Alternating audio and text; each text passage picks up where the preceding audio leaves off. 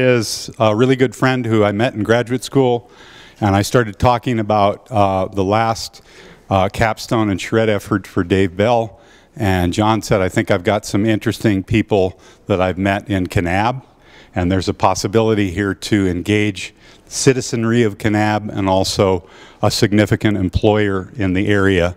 I think they're doing something with some like motel thing, and I think they've got a few acres of a pretty beautiful canyon, and I think they've got some additional purchase that they're looking at for a couple of shacks for employees. And so I said, that might be interesting to check out. So we took a trip down there and we found the possibilities that you guys are going to discover today. Kelly Stoll. Want to stand up, Kelly? Kelly's Economic Development Director for the City of Kanab. Extension projects always have an outreach component, and a significant discovery that the students made and that was already fresh in the minds of Best Friends people is the very foundational and important relationship between the entire community, including surroundings, and a significant employer in the form of Best Friends. Matt Brown. Matt Brown's been a leader for 2.5, 3 decades in the town of Kanab. He was a developer there, established a golf course, has had several business enterprises, and when we investigated what Matt was up to down there, we found that he had done a complete SketchUp model for Main Street in the downtown, which the students thought, okay, great, we've already got some of our work done. But he has been a stalwart in communicating with us on 4 or 5 occasions about the issues that are going on in Kanab. And then I'd like all the great supporters of Best Friends to stand, who are too many to enumerate, so would you guys all stand? In my experience, in 3 years, in 3 years of capstone effort, there has not been a more engaged client than Best Friends. And we have some ringleaders. One of them's name is Patty and Teresa, and people that have really poked and prodded to get all these people to be interested. Once they started getting infected by the beautiful minds of our students, they have come out in numbers. They've hosted 2 major events. We had sophomores and seniors camping in Kanab, and full tours given, 2-day full engagements with our students, and then an extraordinary level of interest throughout the semester. So you guys have been our most amazing capstone client. Sean Michael is the department chairman. Sean is back there, and he creates an organization that's connected to the College of Agriculture and Applied Sciences, and that allows the opportunity for this whole thing to happen. So it's important to acknowledge Sean. But the greatest thanks go to our graduating seniors. And this is a group that I've had since sophomore year. We talked about open studio format, critical thinking, being engaged and self-motivated, and they have done that. So they're about to treat you guys to a semester's worth of thinking about some things. The essence of our profession is, at the most basic level, it's patterns and relationships. It's the patterns and relationships between a geography. You need a geography to find patterns of places. You need a place, town of Kanab, the environs, the Grand Staircase, the surrounding national parks. Extraordinary context for this project. You also need to engage a population of people. This is about the relationship of human beings to a native landscape. In addition to that, an agenda for animal life, and particularly a spectrum of domesticated animals for which a significant employer holds a special place in their heart and their business. So without the town of Kanab and the Best Friends and their value systems, we wouldn't have had the opportunity to find the patterns and relationships between people, a landscape, and the values of the people. So that is really the essence of what we've done here. So we want to thank you all, Town of Kanab and Best Friends, for giving the students an opportunity to work with you. It's been a great, great privilege. Thank you.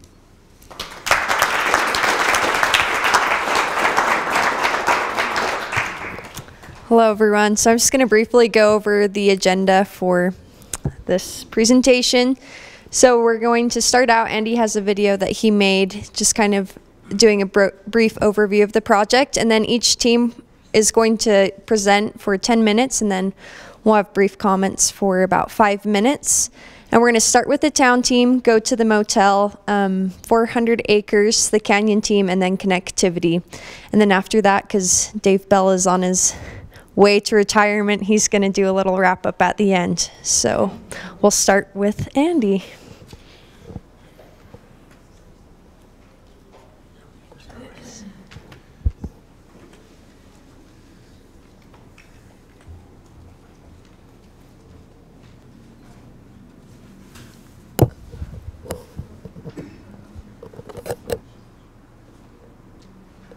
All right, if my voice sounds familiar, it's because I was just the narrator for that video. So I just want to welcome everybody back to Utah State. My name is Darcy Williams, and these are my teammates, Andy Quibman and Joe Nielsen, and we are the Kanab City team. So our main goal is really to ensure a timeless classic. When we visited Kanab, we noticed a lot of great things, obviously, about Kanab, but kind of the main thing we really loved about the site is its great location. I mean, it's awesome, centrally located between all of these national parks. It's got a great location, but if we zoom in a little bit more on Kanab itself, you can see the strength of this diagram is in the connections of the elements of the town, and also up the canyon to Best Friends and to the various trails. So another thing that's really powerful about this is kind of the Civic Center and the motel anchoring each end of Center Street, and you're going to hear a little bit more about these throughout all of our presentations, really, but also the strength of nature from the canyon and Kanab Creek kind of filtering into the city. So when we visited the Kanab back in January, not only did we notice, beautiful landscapes, and various recreational opportunities, but we noticed such things as great local retail shops, a lot of existing infrastructure, really dense tourist community, and awesome, rich history and heritage as well. So 3 things that we believe make up a strong community, or any strong community really, are economy, getting people to stay longer, housing, creating more affordable housing options, and really emphasizing recreation and the connectivity that it brings to residents of Kanab as well as tourists. So the 3 elements that we're going to talk about that kind of correspond with these are, first, the Civic Center, some housing options, and Center Street is our last. So before I move on, though, some of the things that we saw that didn't actually help Kanab in creating a strong community were such things as, a lot of vacant housing. There wasn't a whole lot of housing that was actually for rent, which Andy will talk about. They don't really have a big public meeting space that everyone can use. A lot of the tourists tend to just kind of zoom right through. They don't really stay in Kanab, which we want them to. It's a great place. And the downtown's not really walkable or pedestrian friendly. So the first thing I'm going to talk about is the Civic Center and its relation to the recreation realm. Here's some of the early concepts we came up with. We had a lot of help from Matt Brown. He has been awesome through this process. And this led us to our master plan, which includes such thing as the necessary amount of parking. I actually want to mention too that this area is actually from the architects, so we kind of merged our master plan into what's already going to be implemented that Kanab's already thinking about. So necessary parking, we've got some horseshoe pits, pickleball courts, and bocce ball areas, but some of the most important parts of this civic center are, first, a dog park. We know that The community of pets is growing a lot in Kanab for obvious reasons. An informal amphitheater, we thought this could be used for small concert events, summer movies, family reunions, and other kind of small community events like that. A themed playground. We realized that there's a recreational facility actually just up the street, but we kind of wanted to play off of that community or that center by recognizing that the Heritage Museum is here and giving this playground a much more historical feel than the existing recreational areas. And last is this gravel pit that's actually kind of up on this plateaued area here that you would access from the east. And when this area isn't being used for overflow parking or parking for the dog park, it could actually be used for events like, local farmers markets or bringing in food trucks and other cool events like that. I just want to emphasize the point of this whole area being a recreational facility for people of all ages. I mean, we've got small children, more kind of young adults, and then being in such close proximity to the Senior Citizen Center, the gymnasium, and the conference center, giving people of all ages a place to go without having to go, out into the canyons or kind of staying in the heart of Kanab. All right, I get the fun part. I get to talk about a little bit about Kanab's interesting housing. Kanab is set to grow by an extra 25% in the next 15 years.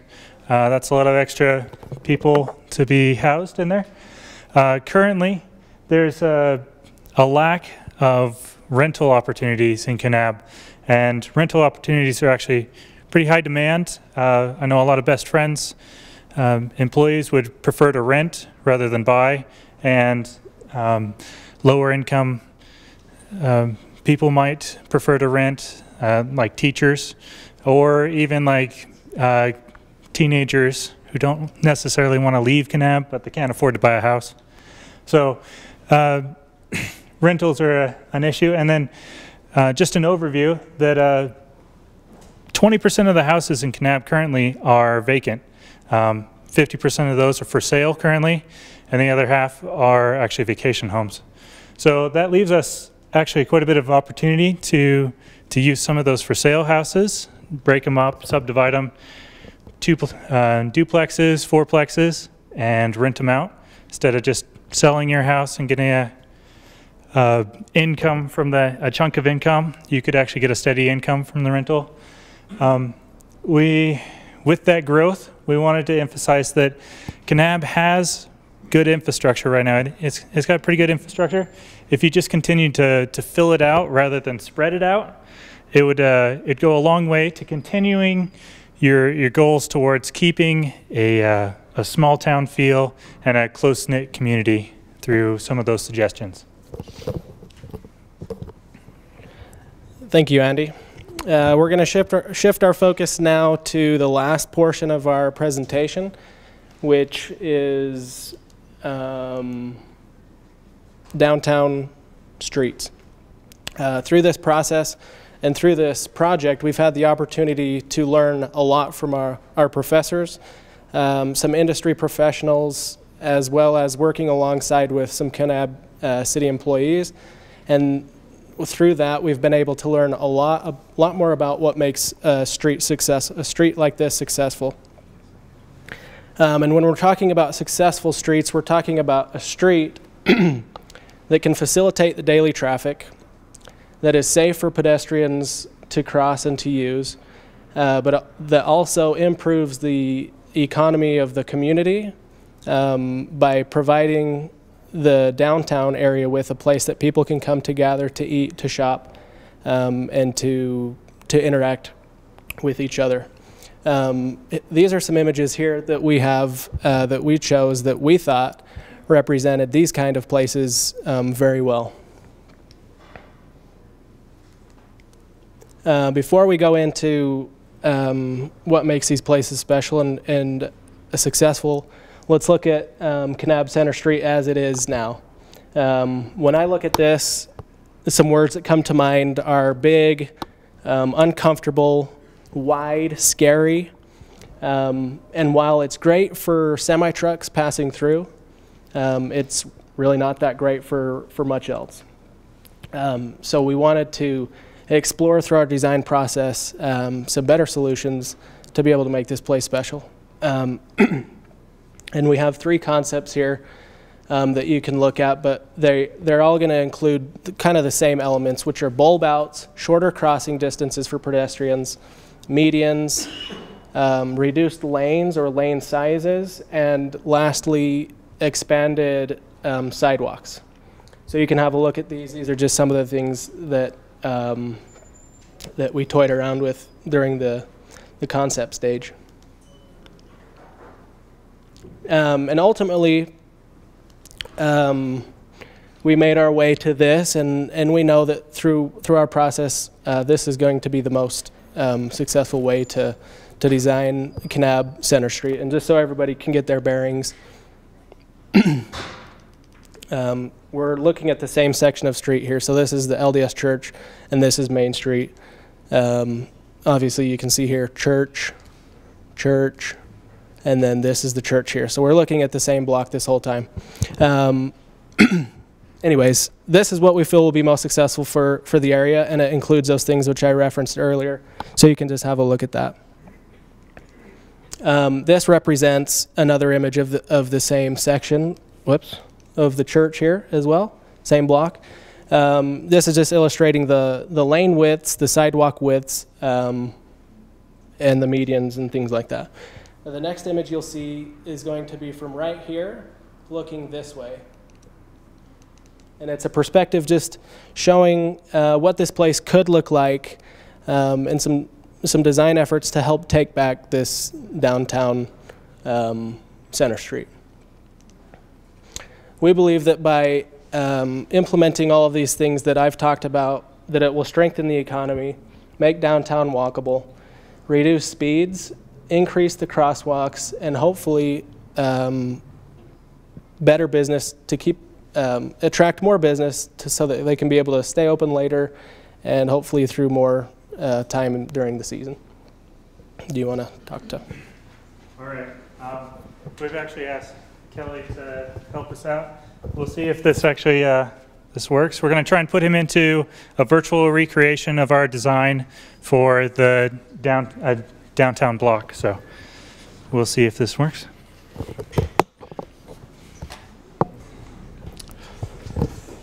All right. I'd like to thank you all for being here, representatives of Best Friends, City of Kanab. We're excited to present our design to you. We are the motel team. I'm Tyson Murray, Margie Height, and this is Kendall Crockett. And so we have the Four Seasons Motel, which Best Friends recently purchased. And so upon our initial site visit, we got to see both Best Friends Animal Sanctuary and the City of Kanab, and we noticed similarities and differences, and then things that stood out to about both entities. So when we got to Kanab, we noticed this really rich, unique character of the place, this agrarian kind of feel on the main street. Also this rich history, you know, from the Mormon pioneers to the Paiutes, coming here for new beginnings, so a really good history. And then we noticed the landscape surrounding the City of Kanab. Best Friends, we noticed some similarities. We noticed Angel Canyon. Our first day we got there, we had breakfast overlooking Angel Canyon and the grand staircase. It was just a beautiful backdrop. And we also noticed the unique history with Best Friends. They came to Kanab in the 1970s to set up a new animal sanctuary where they could fulfill their goals. So traditionally, these two organizations have been seen as having differing views. But upon our site visit, we noticed that there was one thing tying them together, and that's the landscape.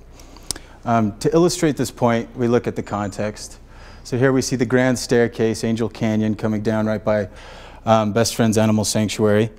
And then if we follow Highway 89 down and Kanab Creek, we start to see the Four Seasons Motel. This is our site, right at the gateway of the historic district, entering the City of Kanab. So this inspired us to look at the common principles that both of these organizations share. And so the history, they both came here looking for new beginnings originally. experience. Best Friends relies heavily on their volunteers and visitors to come here, have a great experience, and take that into their communities.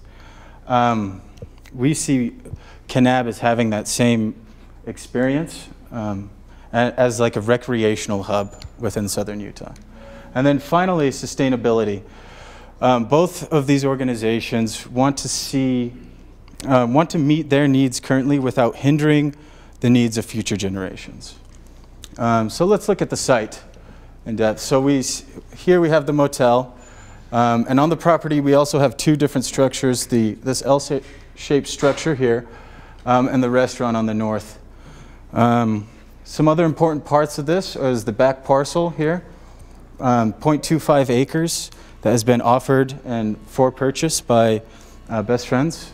And then adjacent here we see Kanab Creek.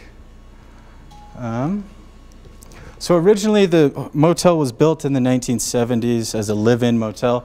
So the person who owned the motel took care of it and stayed in the motel.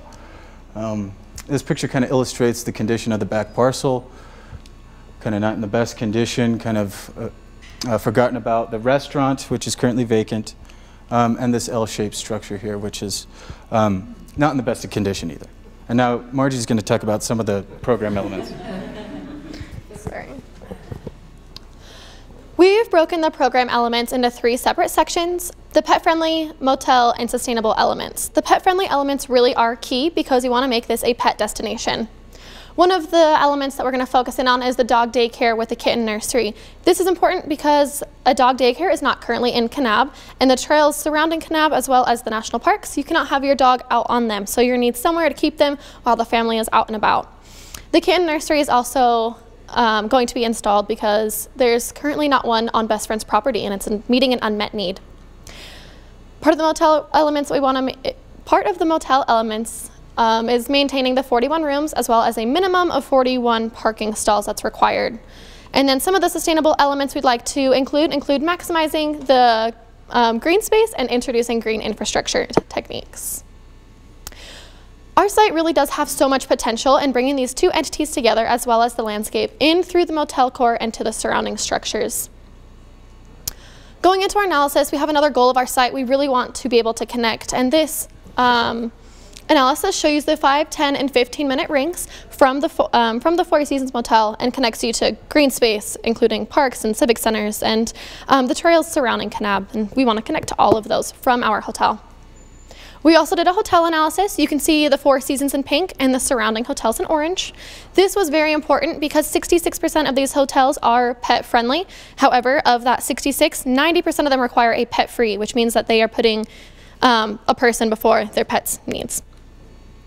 We also saw that 33% of those hotels are chain hotels, and of that 33%, 71% of them are in or near the historic district.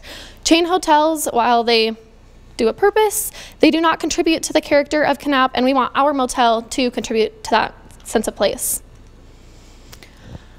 In our site analysis, you can see that we definitely want to take advantage of the views of the canyon. We also see multiple circulation entrances, and one of the main things we want to take advantage of is the back parcel while leaving this utility road open on the north side.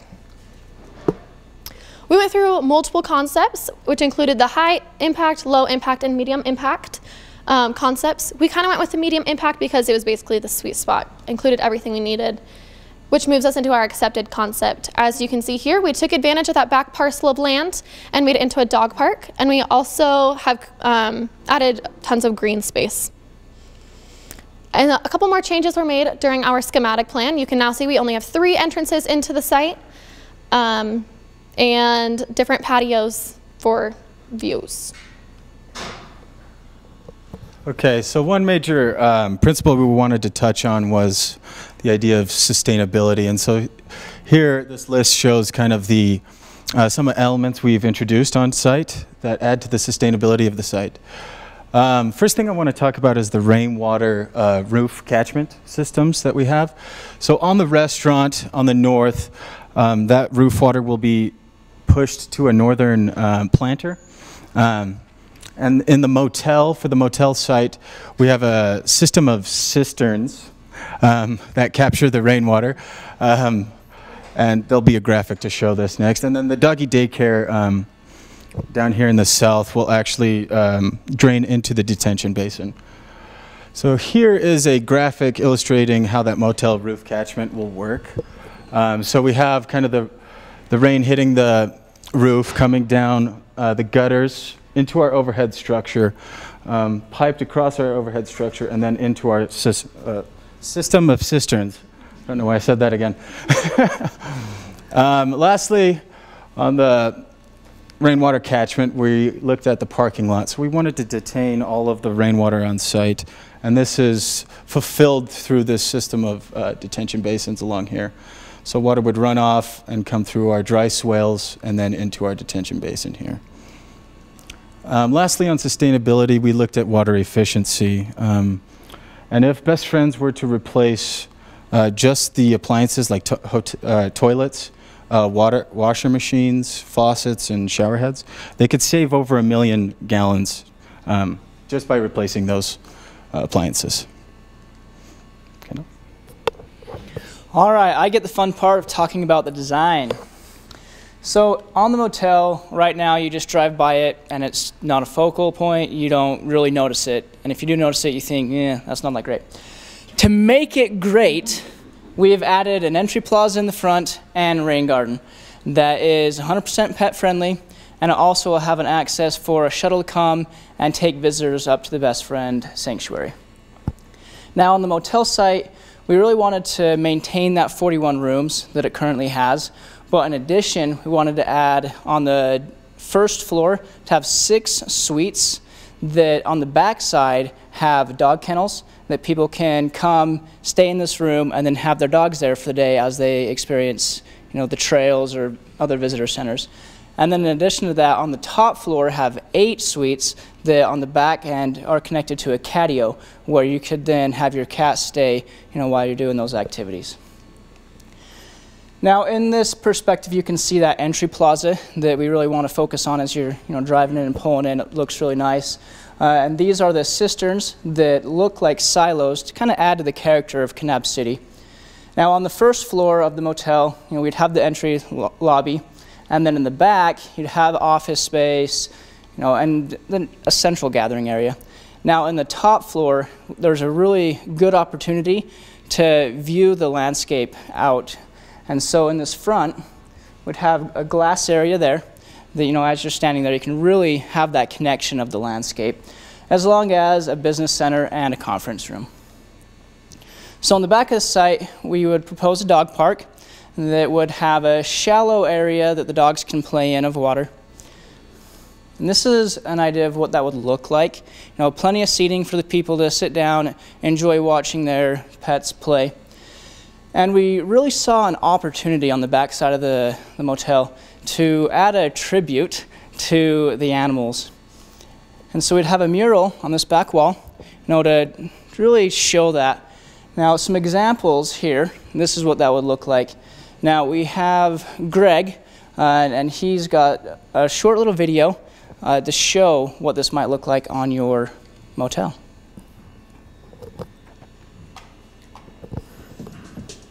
This is a project that they recently did in Lagoon, down in Farmington, Utah. I don't know if Yeah. Enjoy.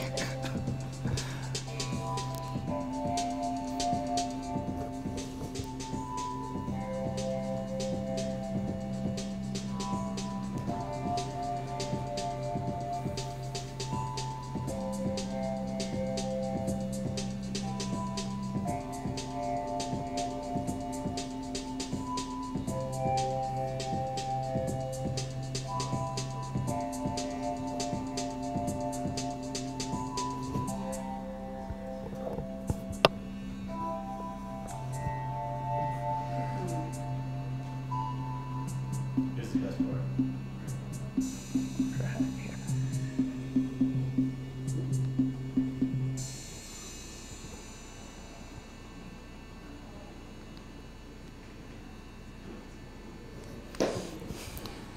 All right, so really good opportunity, to pay tribute to the animals there.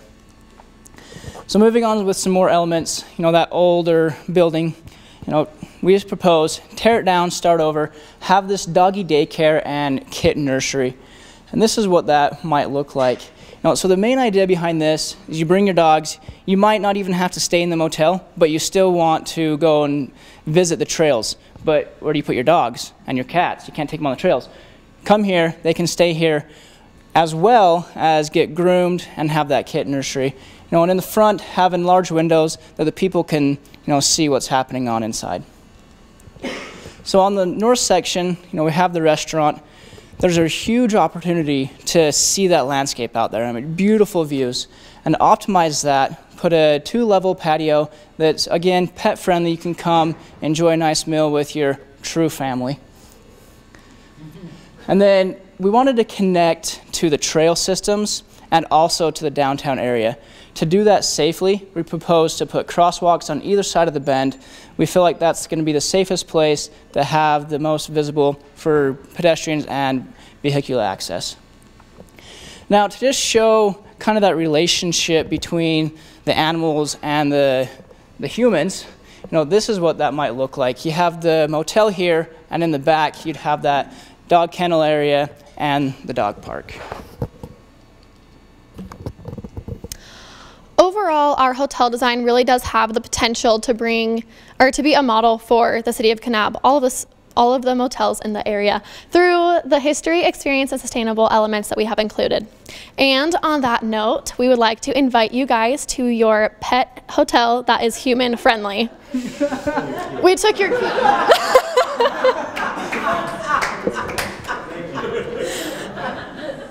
Enjoy. All right, any questions? Any questions? That's it? Okay, yeah. We're the 400 Acres team. My name's Spencer Burt. This is Chris Creasy, Steve Woody. We'll all be addressing you in the next few minutes. Lucky you. So we're focusing on the 400 acres, like I said, and our big underlying message, if you forget everything we say, is we want to create pod-driven communities. So Best Friends Animal Sanctuary has a core values and community and group feel that was incredible, that we got to peek into. And we wanted to help employees to have that same purpose and drive and feel and value set in their homes, just like they do at work. So this is a throwback to Charette. But in order to keep those values, the values of Best Friends and also the values of the land that we have this development on, we want to make sure everything's sustainable. We want to make sure everything is low impact and builds community in the best way that we can. Again, these principles and following these principles will strengthen the experience of Best Friends employees, which in turn provides a better environment for animals, helps spread the message, and ultimately everything comes down to reaching the goal of no kill by 2025. So that's really, we want to use this development as a catalyst for that. So Best Friends employees are incredible. We got to meet a lot of them, had tour guides, we had a lot of people in this room. There's a central purpose and a focus that is great on the sanctuary, and you feel like you're stepping into a whole different world, and it feels awesome. And then employees go home to their sheds, and this is in Kanab, so that's probably root beer floats or something. But they go home and to these little housing situations, like we said, like Andy said earlier, there's not a lot of rentals, so it's hard to find housing. There's a housing shortage for employees, and the community and different value sets of residents of Kanab and Best Friend employees often is very different, which leads to isolation in neighborhoods. A feeling of isolation, it can lead to that. And so that's something we wanted to fix. We wanted to create a synergy between work, purpose, drive, values, this incredible thing. You come from how far to work for this and to do something and feel like you're making a difference, and home, where you don't get that as much. We want to make home part of that system. And that leads us to pod-driven communities. So values of pet friendliness, values of low impact, sustainability, and really combining the work and home worlds. So in order to meet these goals, we needed to advance our analysis that we did during the charrette, and a lot of that was focused on this unique piece of land that is 400 acres. We focused on minimizing the viewshed impact from the highway system, preserving the endangered Kanab amber snail habitat, so preventing runoff from a development from going into those areas, utilizing the existing primitive road system there, so we're not making an impact on the rest of the vegetation. There is existing power line access, as well as cable access and water lines along here, so we wanted to take that into account, and also building in an area that has a buildable slope. We combined all of those, and it synthesized into this location, which has good road access, minimizes that viewshed impact, minimizes the impact on the Kanab amber snail, and really puts us in an iconic piece of the topography. Another important thing that we wanted to look at was the wind in the area. These are wind roses, so it's basically showing in compass form where that wind is coming from. So the majority of the more light breezes are coming from that northwest, and that's kind of a comfortable breeze, especially in a desert environment. The more intense winds that'll, blow your hair back, ruffle your papers and stuff, are coming from that southwest area. And so this really made us take it into account with the building orientations, facing the shorter sides of the houses towards that intense wind, and preserving windbreaks that are these mature juniper trees in the area for that. This also coincided with our solar analysis, which allowed us to position the houses northwest to southeast to expose the bedrooms and things to that morning sun after a cold desert night, and protect them from the hot afternoon sun. And also the orientation played into summer sun and winter sun. The summer sun is at a higher angle in the sky, so that can reflect off of the white roofs on the housing, while the winter sun is at a lower azimuth and is allowed to be let into the houses for passive heating. So once we determined all this analysis, how we wanted to situate the homes, we needed to find the homes, and that's where ZipKit came in. So, ZipKit homes, we knew that we wanted homes that were going to be affordable and also low impact, and especially since labor for construction on the site is so expensive, we wanted to go with something that we knew could be moved on there fairly easily. And that's where ZipKit Homes comes into play. They make modular, modern units. They're very low impact. They're also located in Mount Pleasant, Utah, so there's a quick transfer to actually get them there. So that would keep the cost low as well. And on top of that, they customize their homes to the client's needs. And in this case, it would be best friends. So we have these 4 housing typologies going on, from the Terrier to the Dachshund to the Lab to the Dane. Now, let's start with the Terrier. The Terrier is going to be our smallest, most affordable unit, and that is going to be essentially a 400 square foot and a 600 square foot option. And from there, we get into the floor plan. Now, based on the Best Friends survey, we took the needs that the people want before they move into it, and then we actually were able to meet all those needs within these single units. Now, one thing that we really had to take into consideration with this was the materials used. They need to be durable. They need to last about 10 years before they have to be switched out again, especially with tenants that have on average 3 dogs and 2.5 cats. Now, here's those tenants right there. We actually walked through these, and they're a lot more spacious than you would think given the dimensions. And yeah, there's a half cat in there. Yeah, all right. And so, yes, this is what the interior would look like. Very spacious, lots of room. And let's get to the next one. So the elongated version of the Terrier is the Dachshund. And the Dachshund is going to be 600 square feet, 900 square feet respectively. To take a look at those floor plans, gives you a little bit more room in addition for other amenities, such as a mud room. There's an option of catteries on all the porches, and there's a ample porch space to give you more indoor-outdoor relationships as well. Now, in respect to indoor-outdoor relationships, the site, or the photo in the background, is actually taken on site where we're going to plan on placing one of those homes. So for that, we designed a 2-story unit that would actually put you off there and actually be able to take in the views of the Grand Staircase Monument from there. And next we have the Lab. So the Lab is a nice little L-shaped 2-bedroom. It's a little bit more cozy and kind of, curled up like a sleeping lab. And once we get into here, we see the floor plan, lots of porch space. So this is people who would be able to afford a higher price point and would want that extra space. and then we get to the Dane. The Dane is the largest unit. It's going to be 4 bedrooms with a shared common space, so it's more of an actual duplex approach. And as you can see, with that much roof space, we actually gain an opportunity for water catchment, whereas the others we might just want to do kind of directional water runoff. And now with that water catchment, we can water the surrounding landscapes. Here's a look at the actual floor plan of the Dane. There's a shared common space in the middle, along with all 4 bedrooms, broken off into 2x2 on each side. And now we just got to place the homes, and to cover that is Chris. So we have our typologies and we have our analysis. We have our site, but within that site, we wanted to situate these homes in a dynamic way. And we did that through 2 developments. Our hunkered down development, this is the highest point on the site. It's a high iron hilltop. And so we wanted to nestle this community within that hilltop. And then this is our teeth to the wind development. It's looking out at that Escalante grand staircase, and it's a little more rugged, a little more in the wind, exposed, but up there with those views. When we were going through our concepts, we wanted to fit it in without it feeling kind of like a subdivision or just a normal cul-de-sac. So we went through a lot of different options, and we settled on one that had the roads on the outside and then the housing with yards, private yards in the back, and a shared trail system that can bring you into our center community center and connects to the regional trail system on the site.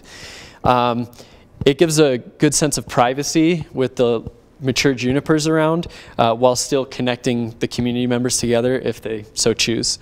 So our teeth of the wind development, these southern houses are at a higher elevation than the northern ones, so they see over top of the other ones, so it's sort of like a tiered environment, while still providing for privacy with those junipers, and at least about 80 to 100 feet between units.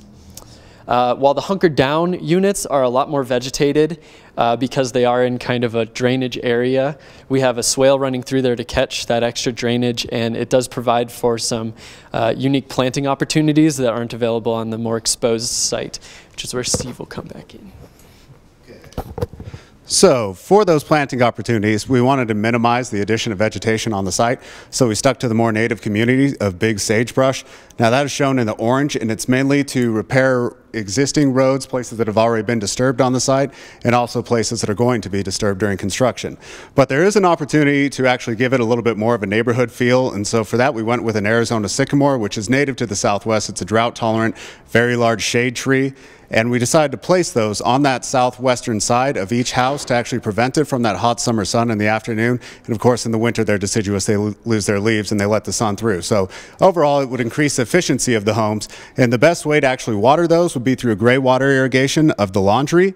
And that would just pour out directly into the base of the trees. All right.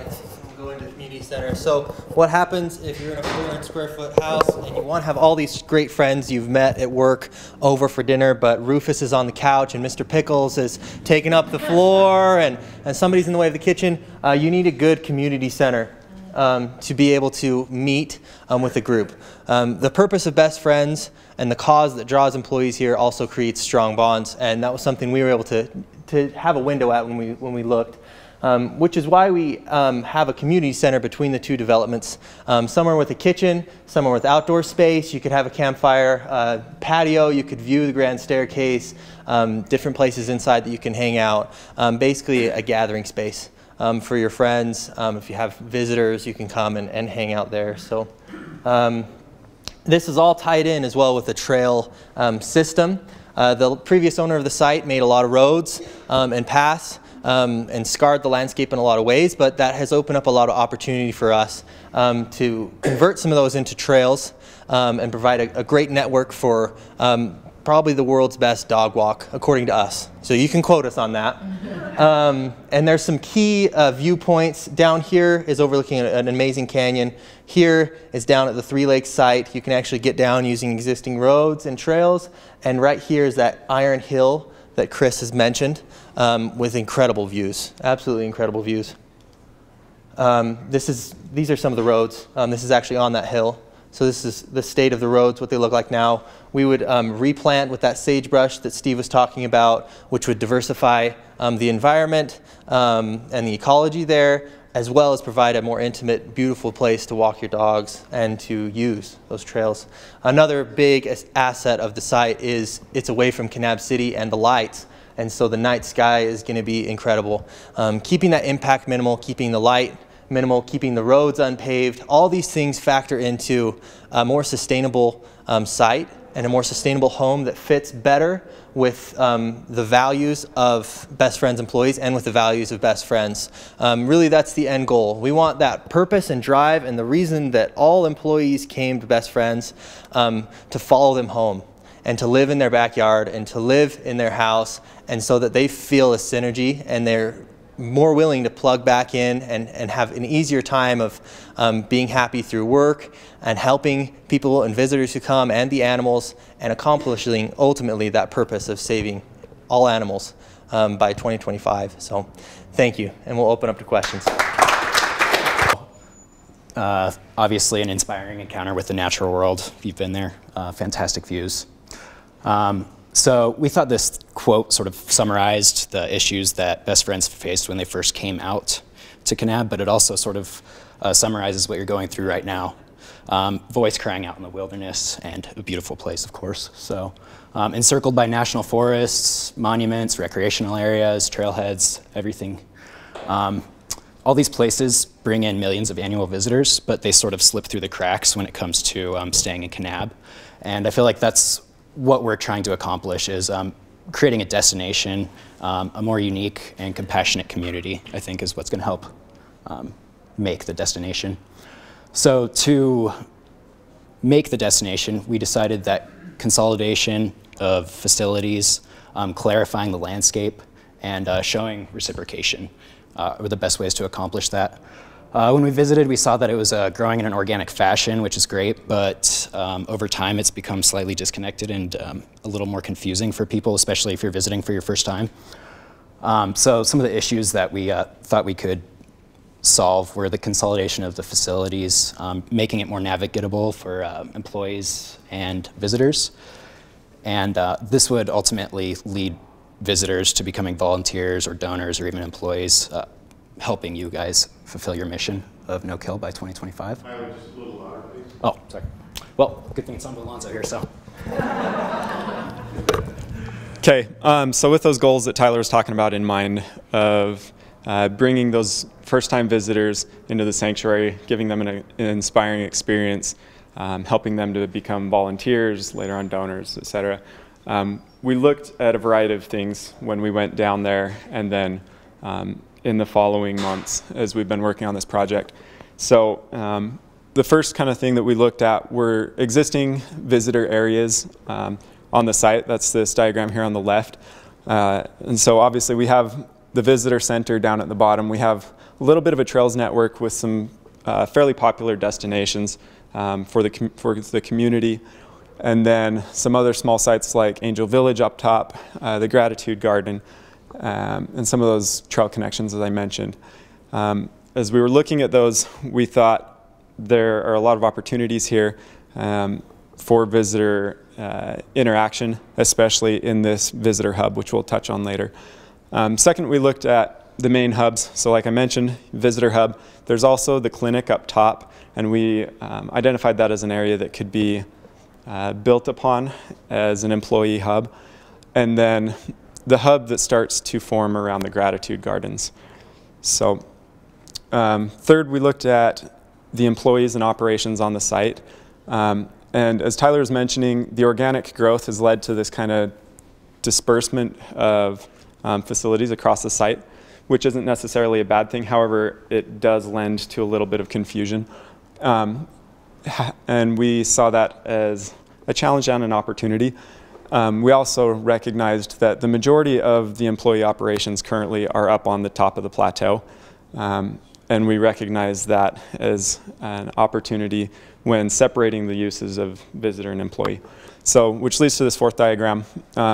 This is basically just showing access zones, what we thought would be the most useful in accomplishing that goal of inspiring visitors and providing for the employees.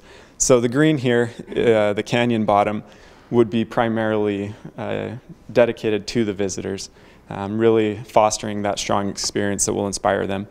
And then the yellow, the yellow areas up here are the employee areas. That's where a lot of the operations go on currently and where expansion would happen. And then the red areas are preservation areas. Those are sensitive areas. You've got a lot of wildlife on site. We just stay away from those. So with that in mind, we identified 3 main project sites. First off, the visitor hub down in the center, the gateway to the sanctuary. Second, the gratitude gardens, where we recognize those donors who give so much for Best Friends. And then the employee campus, taking care of those employees and additional employees that will be coming to Best Friends in the future. So starting with the visitor hub, this is kind of a zoomed out version. The visitor center sits right here currently, as does Horse Headquarters. We know Horse Headquarters is moving, and we saw that as a great opportunity to provide a space where those visitors can have a really engaging experience. Plus, the location is second to none. It truly is the gateway as you're there in the canyon with those sandstone cliffs. So we looked at a variety of things. We looked at vehicular circulation on the site, pedestrian circulation, meadows and providing open spaces where kind of unprogrammed events can happen. Animal interaction area, that was a key to this, really getting people engaged with those animals so that they can be more inspired, get a better feel for what goes on in the sanctuary. And then a number of new buildings catered to those visitors and improving their experience. So these little sketches just show a couple of the ideas that we had for some of these small areas catered to the visitors. Little outdoor classroom, amphitheater spaces. This could be a node on that animal interaction circuit. Maybe you've got cats in here and bunnies in here. And then this is kind of the zoomed in illustrative showing those elements. So right in the center, you've got the conference center. We're envisioning something that is flexible, maybe incorporating some type of an indoor arena that you could hold equestrian events, host the community, have conferences, what have you. It would be flanked by these kind of unprogrammed green spaces where you could have farmers markets, set up tents, variety of things, weddings. Here's that little amphitheater I showed. And then the animal interaction area out here is really the focus of that, drawing people in and getting them involved with the animals. We're also proposing a cafe on the site, help provide for those hungry visitors that happen to drop in, and a number of new visitor cottages down here. So these are just a couple of precedents, images that inspired us. We loved this, these little kids getting involved with the animals, and we really feel that more animal interaction, especially for those drop-in visitors, is going to really help you further your cause. And then this image up here shows kind of how we're envisioning that interaction between the built environment and the natural environment, really engaging those two and bringing them together. And then this final one is a precedent that we looked at for that conference center. We liked the barn style and feel that it could add to the character of the canyon and really kind of pay homage to the Horse Headquarters that was there previously. Okay, so the next stop on the track here is the Gratitude Gardens, tucked up on top of the plateau with the great views over the canyon, obviously. So we created a trail network that was simple and easy to understand. At first, we went through a bunch of different variations, and we realized that we could really connect trails in any certain way, but it ended up being sort of this cobweb. And we wanted to make a simple loop on the outside with more of like a, the main circuit on the inside with ADA accessibility. So the Welcoming Gardens is shown in the green up there. That's sort of where you'd have more of the 25 lower scale donors, I guess, where people can really come and there's more public space and it's open area. So we also have more medium scale intricate gardens speckled throughout the trail systems, and then 5 or 6 grand view gardens. So we picked plants based on color palette, texture, contrast, and smells, stuff that would be hardy in your climate. And we also took Demetrius Picionis, who did stonework around the Parthenon. He took rock from the local area and really picked each piece and put them in its place where it belonged, and it felt like it almost was there on its own. It's designed, obviously, but it really pulls together the natural elements of the space. And talked to BLM office, I can't remember his name, but said the Shinnerump pit would be good. It's boulders, you can get cobble, sandstone, and stuff like that. It's about $12 a ton. You'd have to pick them up yourself. They don't really help you out with that. But so this is sort of a synthesis of the design, reiterating that we have the common plaza that we've designed, your labyrinth that currently exists there, council circle, and the variety of gardens, along with some of the view sheds that would be associated with those. This is what it looks like as an illustrative, which is a little hard to see here, but we also have the hand rendering right over there, so you can go check out each garden. We highlighted Common Plaza and also one of the more grand gardens, just as examples of what could happen across the board. So this is a current condition of where the Common Plaza may be. These are used for the animal graveyard, I guess. So it would be easily located just on the other side of the graveyard there. But this is a little zoomed in of the Common Plaza. We sort of have like an active space and more of passive areas, potential for water features, lots of rocks and seating areas that you can work with. And then this is where we picked one of our grand gardens. It's tucked in on the edge of this round berm, I guess, this rock wall. So it made the perfect spot for a pocket garden, really. And with that, we had the trail loop in, and we put deciduous trees in a way to where you wouldn't really be able to see into the garden until you just peeked around the tree, and then all of a sudden you have fantastic mixture of plants and places to sit and relax with your friends, or just be on your own and really think about whatever comes your way. So on to the employee campus. Okay, thanks, Tyler.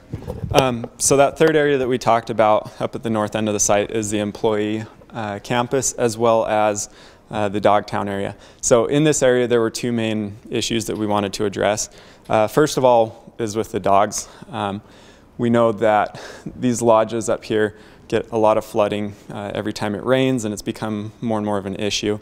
And so that was one of the issues brought up to us, that those really need to be relocated, or something needs to be done about that. And so in addressing that, we looked and we identified the opportunity to create a new loop road here, and then transplanting those dog runs down along that loop, creating three kind of distinct dog areas that could also help create a hierarchy of spaces for those different levels of dogs. So this area up here currently houses a lot of red-colored dogs. That could be become almost a primary, or become primarily red-colored dogs. This area would become an intermediate area, and then New Dogtown down here would continue to be an area for those adoption-ready dogs. The second issue that we looked at was the need for more office space for employees, improved office space for current employees, and additional office space for those employees that will be coming to Best Friends in the near future. And so we identified this area here adjacent to the existing clinic as a prime area for that development. And I'll explain a little bit more why on this next page. But zooming in, this area here is pretty flat. It's very buildable, and it's central to all of those employee operations going on that upper plateau area. So we thought that that would be a perfect location to put this. We liked the idea of bringing all the employees together, kind of that consolidation idea that Tyler was talking about at the beginning, improving the communications, everything between those employees by shrinking the distance. And we went through a variety of concepts. The first concept that we explored in depth had just a number of large buildings on that site, and that was met with not the best of feelings by everyone. And in the end, I'm really glad that we had those conversations, because this concept that we came up with, the final concept, looks at incorporating a variety of small, maybe modular type office units that would be unique, each of them in their own aspect, would provide the employees with their own space, somewhere that they really feel an attachment to, but that also remains in that close proximity, provides for opportunities for employees to interact, bump into each other as they're walking around, and that facilitates that ease of communication between employees. And so these images down here just show kind of some of the possibilities for what we're envisioning for these smaller buildings. And the possibilities are endless, like they talked about with 400 acres. ZipKit provides a lot of these type of little modular things, and it just creates so much flexibility. But in the end, it's creating that strong employee community up there. So that's what we have. Thank you guys for being here, and we'll turn it over for questions.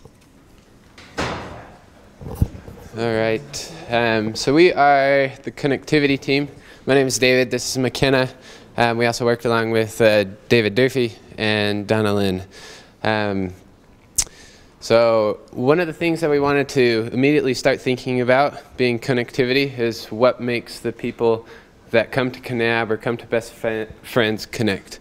What are their commonalities? And so we started thinking of the values that they each have. And so between tourists, best frienders, and residents of Kanab, we found that you share a lot of values.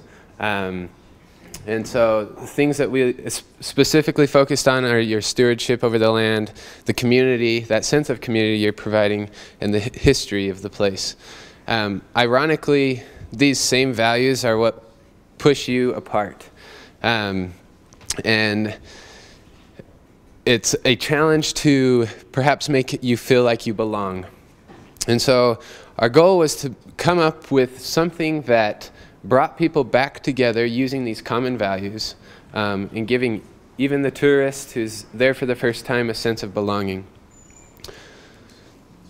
And that leads to being able to be to coexist with each other. This is strengthened through what we've determined as a network of trail systems. The reason why we chose trail systems is not only does it physically connect places, but as Alonzo just mentioned, it's these chance encounters.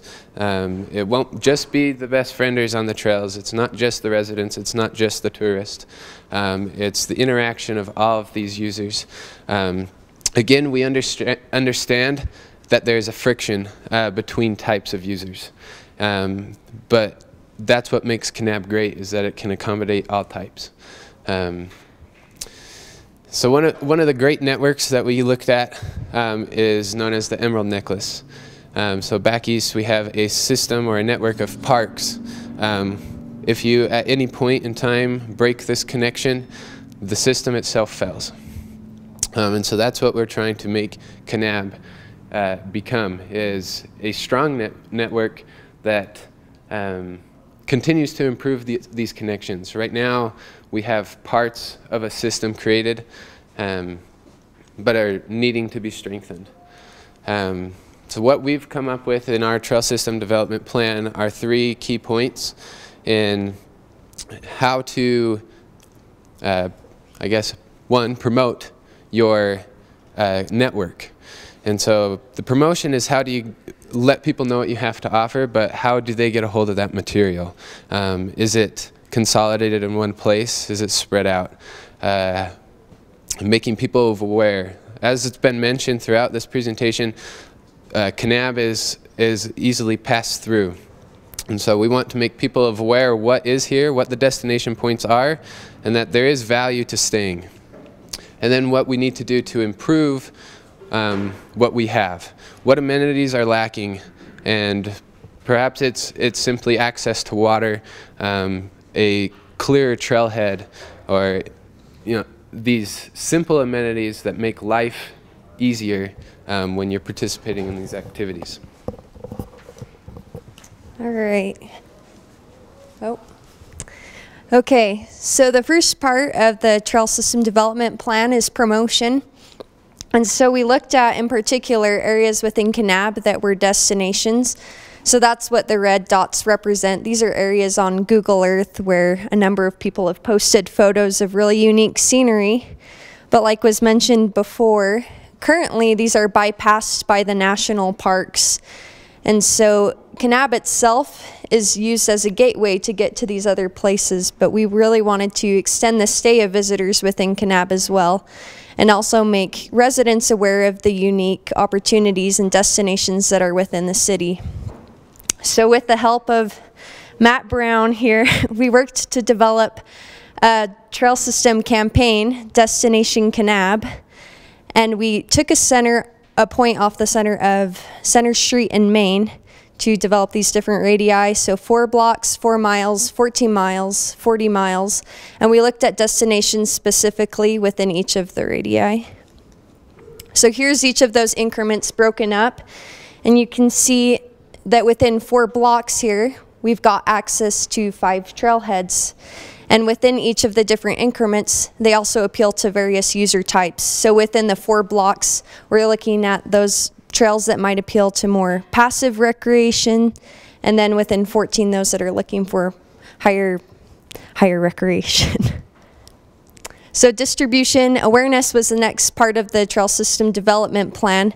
So along with the power of creating networks, we wanted to look at not just distributing different components of the network, but to consolidate everything into something that could be distributed to all users. So we looked at consolidating all of the trails and ways that we could appeal to the various users. So we've got the logo here again, and this is an app that would have all the consolidated information on it, and users could go and use while they're hiking.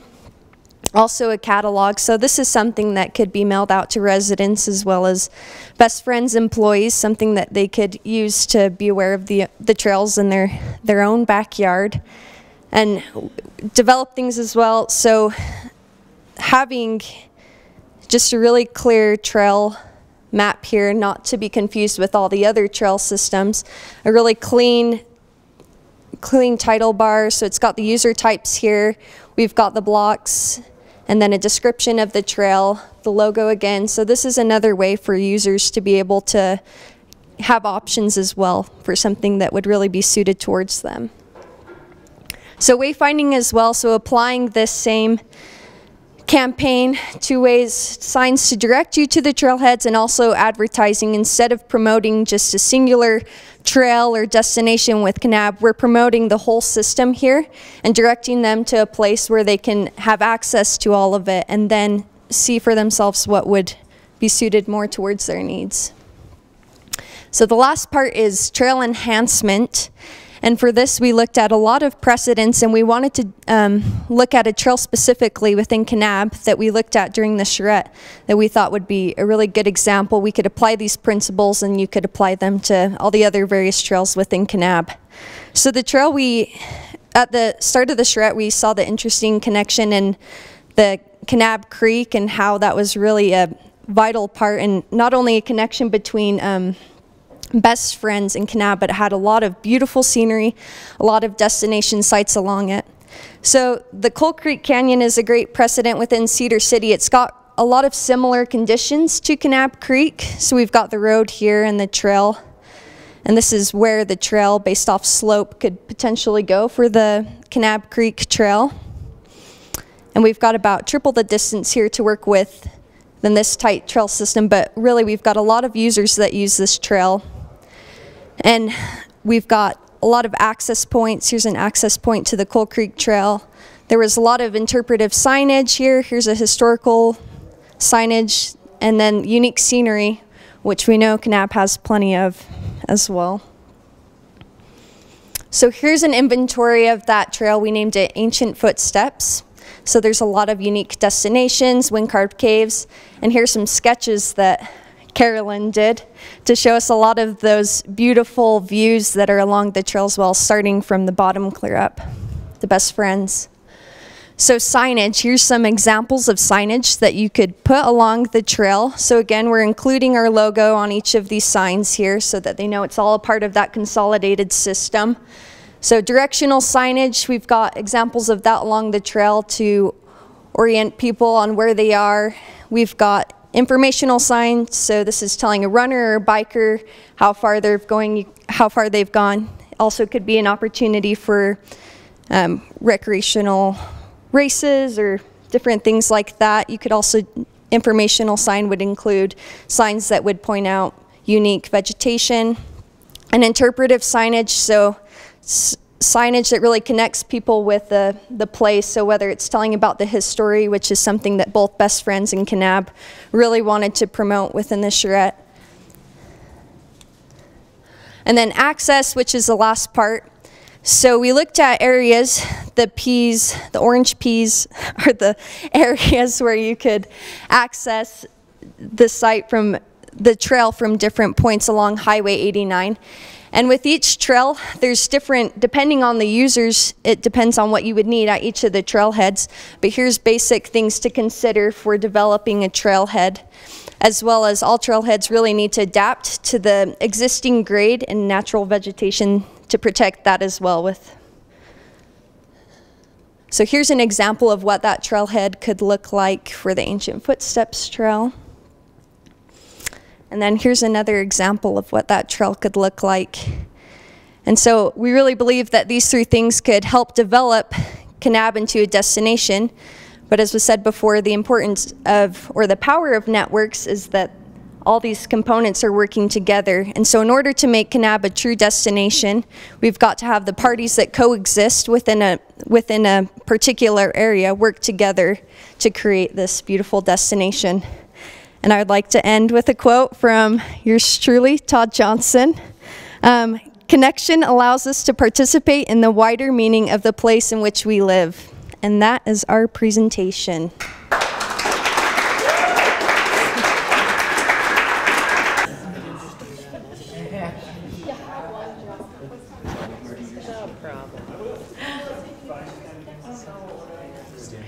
We're gonna get a photo.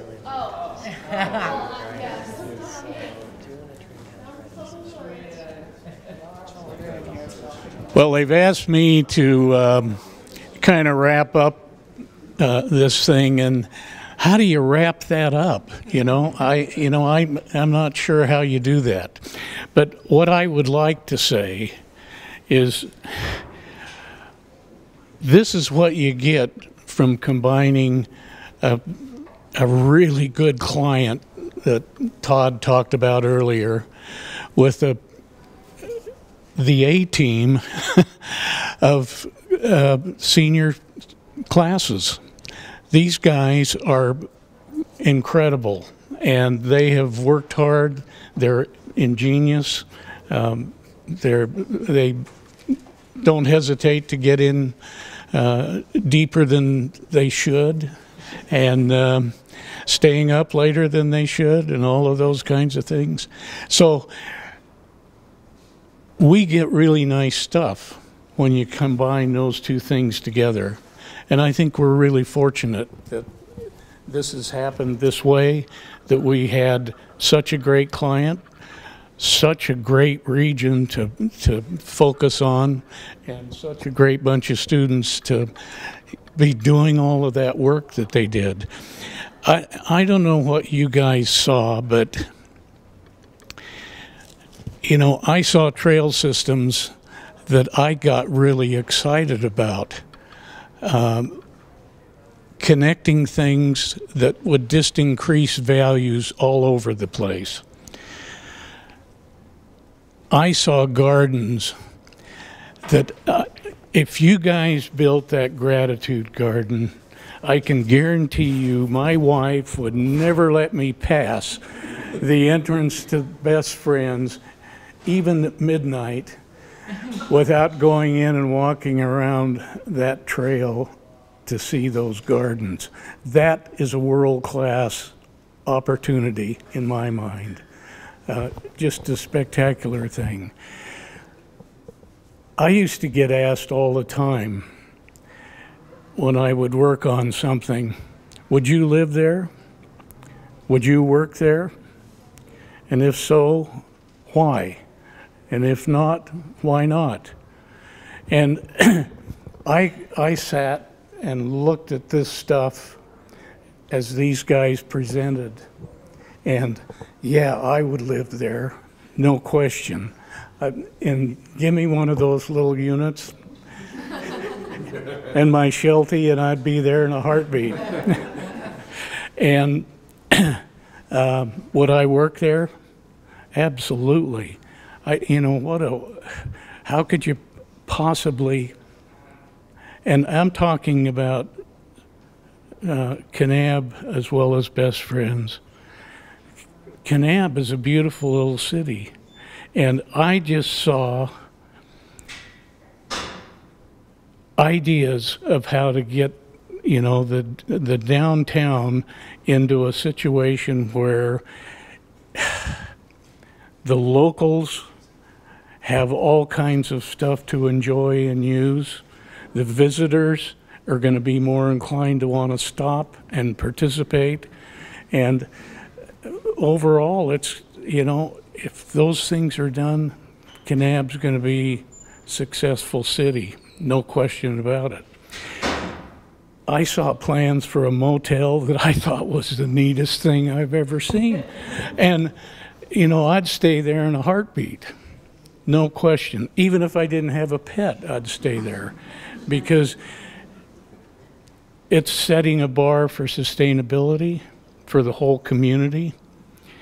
Alicia said earlier, nobody's done that stuff yet in Kanab.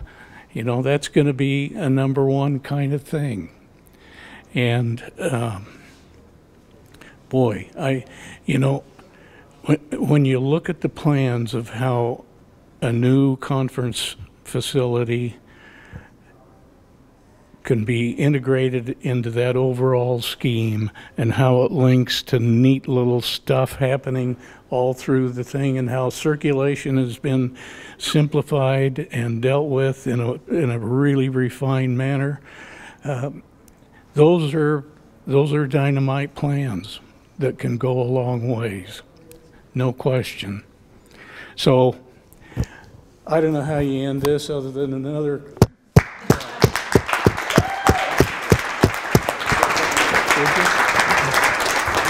I could stand over here.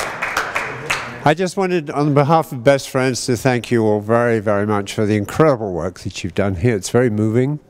And I think the real essence of the movingness of it is the fact that, you know, 33, I think it was, years ago when we arrived there, and Francis and I were two of the people who first stepped foot on the land. Actually, Francis found it.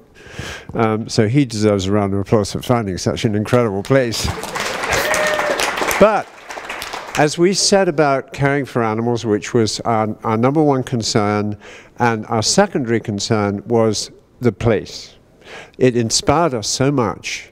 You know, I think you know, we started just building a place ourselves. I used to do all the utilities, the water pipes and the electricity and stuff. Francis used to do the telephones, and you know, we all had our little part in it. But the one thing that the two things that we respected was the priority of the animals and the beauty of the place. And we always had a principle of, you know, don't tear down any of the trees, don't disturb anything you don't have to disturb. And we disturbed a minimal amount. And what I see and what I really appreciate in what you've done is a continuation of those two principles and observing those priorities. And that makes this, for me, and in addition to all the inspiration, the energy, the ideas, the creativity which you brought to it, that makes me feel this is a really special relationship. And we really appreciate your sensitivity and your creativity that you brought to it. So thank you very much on behalf of all of us at Best Friends.